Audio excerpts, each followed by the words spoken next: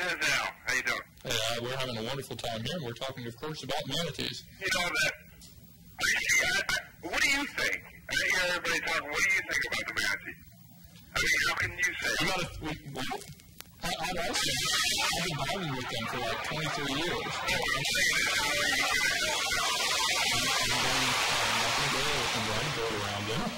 That's for one thing, especially with their engine on. I will canoe up and down. If I see a large white object, or something like that that's near the beach, I will be sure to call the Marine Patrol, especially after getting over there to confirm that it's a manatee. I will stay away from large white objects when I see them inside of the water. Excuse me a second. Does anybody have an actual count of how many manatees are? Yeah, the Florida Marine Patrol and Florida Department of Natural Resources estimate there's over 1,400 of them. 90 of them died last year. 90 of them. 90 of them died the year before that. What I'm saying we don't know how many were born in the wild, but there isn't enough being born to replace the amount that are being lost. I think maybe there's a way that SeaWorld or somebody can Disney World has 2 of them right now under license from the Florida Department of Natural Resources and stuff. And they have 2 of them, and they're studying them inside of, Epcot Center inside of the Living Seas. And hopefully they'll figure out something to do with them, because somehow or another they might even have to end up making some river or preserve or something, or they're going to end up without any manatees over here. Right. Because in 100 a year, literally getting out of that, about 46 to 50 of them died by being run over by boats. That's not including how many were maimed. Well, we know that people are not going to do anything. Well, you got to talk about it. If you don't talk about it, it's not going to become a subject. Yeah, but we've been talking for years, and they still don't slow down. I mean, I wish there was a way that we can accumulate all of them in one space, which I know is almost impossible, but maybe SeaWorld or somebody. I've been with them up at Blue Springs, and I've been with them over at Manatee Springs, and that's off the St. John Rivers, and some is off the Swanee River. Right. And so literally, they're inside of our Florida wildlife system. I don't know if the boat manufacturers can design some sort of boat that will just glide over a manatee instead of cut them up. Maybe like hydroplane or jet boat or something. Well, that makes sense. Yeah. Because the thing is you might as well face the fact that if there are 1,000 to 1,400 of them right now, 90 of them dying a year. If they don't replenish their stocks, within about 20 years, they'll be gone. All of them. Yeah. Well, except for the ones in the zoos, but that isn't going to do anybody really any good to see them. Well, I think what we need to do is get you on WFLA, which is probably oh, come on, I'm watching you on TV. Don't do that to me. Well,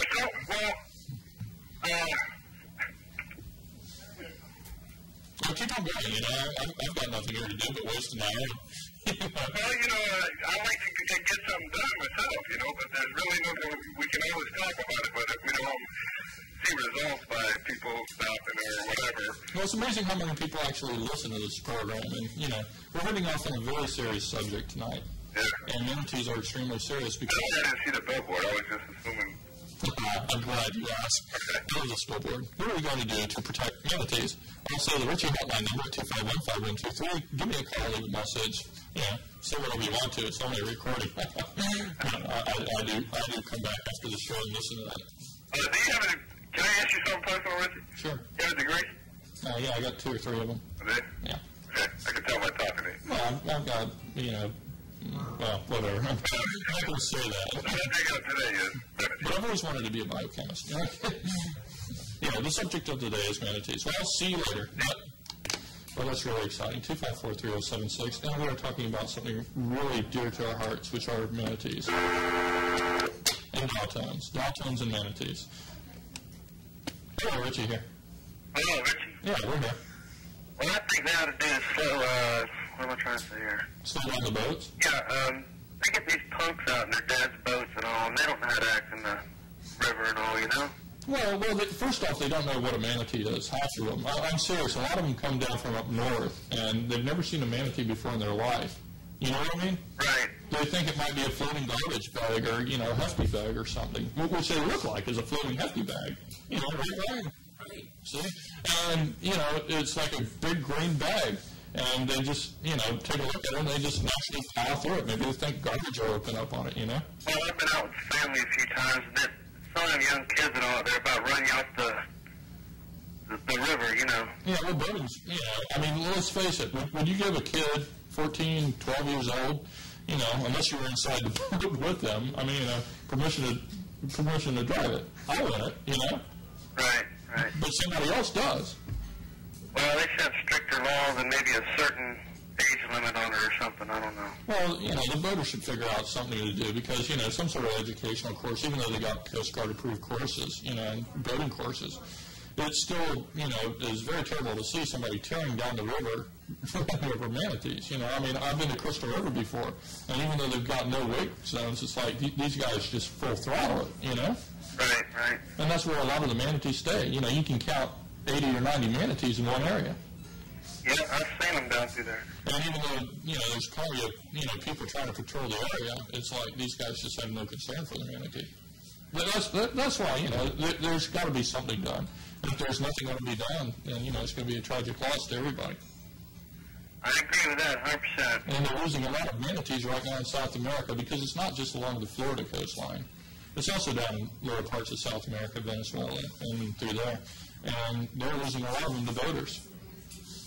Right. Well, here's someone else wants to say a few words to you. Richie. Yeah. This show about manatees is important, and I've seen them when I went to the Epcot Center in the underwater. Yeah, that's what we see.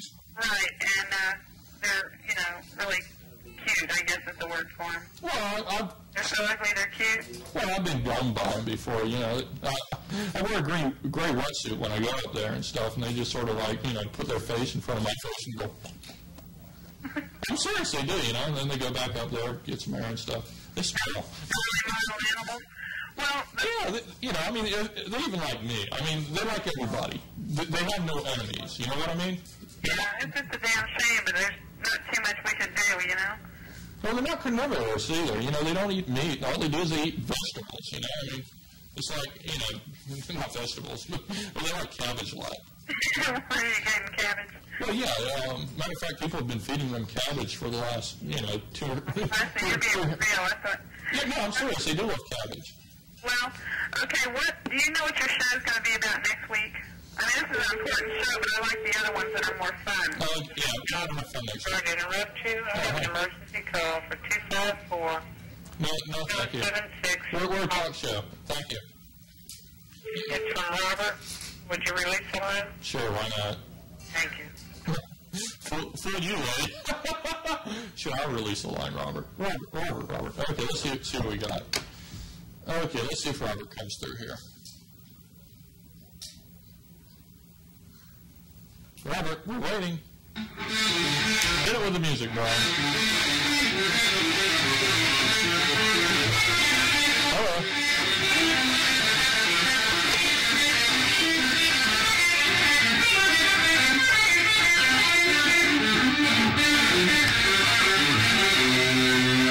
Gee. Yeah, here. Is this Robert? No, it's not Robert. I don't use those idiot pranks, lying to the operator saying there's an emergency. I do it legitimate. I just keep hitting redial. Oh, okay, that sounds good. Hey, you know, to face reality, really, there's not a whole lot can be done for the poor critters. You know, it's people that are killing them. People get out there to get drinking, and they don't care about anything, and their boats are destroying the manatees. It's a sad fact, but I think, you know, it's going to be see a manatee. Yeah. Unless you take a 3 or 4 rivers and say, well, people, you're not allowed here if you've got an outboard engine on your boat, and then, you know, you can't do that. I know, that's one of the hardest things to do, and there isn't enough people to actually watch every manatee that they've got, you know what I mean? Well, you know, the way I would solve the problem, if I was a dictator, but of course I'd be overthrown, I would make manatee mines. Manatee mines? Got it. That way they think, is it a mine or is it a manatee? And people would definitely slow down, because if they came anywhere near a manatee mine, the boat would get blown to bits. So then, when it's manatee season, that's when you let these manatee mines out in all the rivers, and people would go slow for fear of losing their boat and their lives. And that, you know, might save the manatees, unless they're swimming around a manatee mine but an idiot boater floats over. But I think manatee mines are the only way you're going to save the manatees. Sounds extremely interesting. A manatee mine. No, unfortunately, we can't do that. We can't mine our own rivers. Well, you know what the alternative is goodbye manatees, you know? Somebody's got to do something about it, hopefully soon. Manatee mines, Richie, manatee mines. Manatee mines. Okay, I'll see you. Bye. Well, that was really interesting. How can you protect a manatee? Something that's swim free, you know? It's like, what do? You can't put a collar on it. Hello. Oh, Richie. Yeah, here. Hi. My name is Wayne Christnage, and hello? Excuse me, telephone company emergency for 254-3076 from Robert. May we use the line, please? Tell Robert he can call 254-1687. That line's open. I can't tell him anything. You can either hang up or not. I just have to tell him one thing or the other. Well, Robert's watching my TV show right now, so he knows the extra line. Okay. Okay, thank you. Hello. Yo, Richie. Yeah, still here. Speaking about Blue Springs, I was up there just a little while ago, and you know that boil that they got down there? Yeah. You swim down to? The one that looks like a crack in the earth? Yeah. Yeah. Down the boil. Before you hit the trees, it's 120 feet, basically, and you have to give your card to the people up there. Yeah, well, you have to walk down that big, Yeah, it's about 600 feet at least. Yeah. And what I usually do is I go about I go to the dock right down below there, and I swim upstream. Really? Yeah, it's hard to do, but I do that anyway because, you know, I wear doubles when I go down there. Yeah, well, speaking of manatees, it's too cold for alligators, but there was a manatee swimming down there last time I went there. Yeah, well, during the wintertime, say around January when it's really cold, you'll find about 17 manatees there. I've counted them, 17 to 23. But it cuts off, you know, there's the cold water and then there's the hot water. Yeah, well, it's the same thing like Taylor Springs, which is right up from there. You can find some manatees up there, too. Yeah, and we were fishing, and there was one passing right by there everywhere up there, so. Yeah, well, you know, they come up the Johns River and the Swanee River, and literally they just, you know, hang out. Because the Gulf is cold, and they need the warmer waters, and they know, you know, they've been living here for centuries, and the cows and stuff have literally showed them where they can go in order to be, you know, protected from the cold. But what I was going to say, you know, it's cold in that water down there where it cuts off, and I saw some manatees swimming in there, and I thought they were only swimming cold, or warm. They were swimming cold. Well, you got to understand, spring water is not exact. I mean, we're talking constant temperature 72, 73, 74 degrees. Yeah, I understand. And so basically, they're looking for that. And believe me, when you're in the Johns during the winter, sometimes it gets as low as 62, 63. Yeah, they got that Lake Penny, what's that called? Lake Penny, something like that. They got a lot down there. Well, Pennsauken and stuff like Itchnatucky Springs and all those interesting places. It's all around there, yeah. I just want to call up. Well, I've even seen them by Jenny Springs before. All right. So all I got to say, I just want to say, I love you to Wendy Lewis, all right? See you. Hello, Richie here. Okay, I finally got in. Hey, what are we trying? You know, touching on all the viewers' viewpoints upon the manatee issue, and I think that everybody, you know, doesn't like to see these manatees die, and we can conclude that these 90 manatees that get killed every year are probably killed mostly by accident, because judging by the majority of the viewers, they say that, you know, they don't want them to die, but that's probably the majority of the people in Tampa. Well, figure it this way. You know. Okay, you decide to go out on your boat. Right. You know what a river is, right? Right. And you just full throttle it. Right. Don't you think you might hit something within that space of the river? Right. Therefore, there needs to be not manatee warning signs, but there needs to be, like, something that's going to scare the people. Not going to I hate legislation. You know what I mean? That's the government telling you have to do this, you know? So we should put signs up like man-eating alligators, slow speed down, and then that way they'll slow down, and then really they'll be helping the manatee. Well, they won't buy that. Well, I know, but, you know, because voters want to run over man-eating alligators, you know what I mean? So we have to come up with things like that, yeah. Well, either that or maybe even a radical design of the boat. Right. Well, anyway, I left a lot of messages on your answering machine. You'll probably know who this is. Okay. Well, as long as you're not Robert. Well, no. You'll know who this is. See you. Well, that sounds like another exciting phone call. Manatees. They're interesting. They're huge. They're gigantic. What can you do with them?